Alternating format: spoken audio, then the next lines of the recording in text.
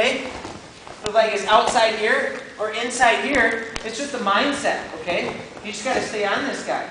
Basic thing here for a finish is what? I got to get his knee going over his head, okay, eventually, right? We can even just do this kind of stuff. Here, that's basic. That's the basic finish, right? Now, if I do that in a match, he might turn out and kick away, and that's not the best thing. We want to stay over the top. But I'm getting it high here, okay? Just work it there. Or if it's outside, same thing. Same thing, just get it high, get a little mean in there, get a little physical, right? Get in there, okay? You just got to get a little mean once in a while, all right? So that's good. We're going to move on. Next finish here, this can be a quick, immediate finish.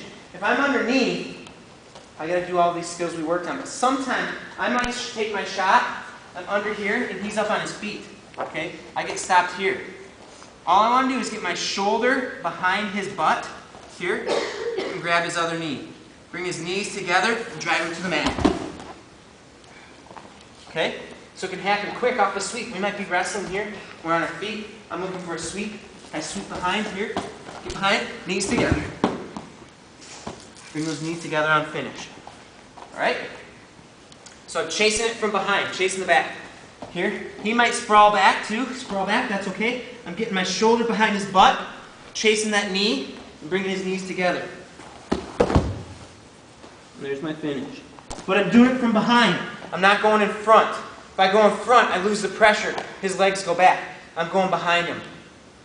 Alright? So he's up on his feet. I can start right down here on my knees. Just like this. I sweep, my knees go behind, or shoulder behind. Go to the knees. Bring his knees together.